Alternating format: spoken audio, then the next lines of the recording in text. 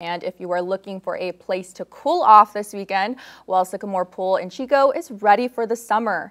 The pool was emptied this week for cleaning. A tractor with a large brush scrubs the bottom of the pool, and it's cleaned of that debris that is built up over the winter.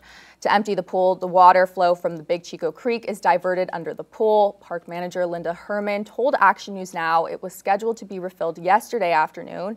There will be no lifeguards on duty this weekend. They start full-time on June 8th through mid-August.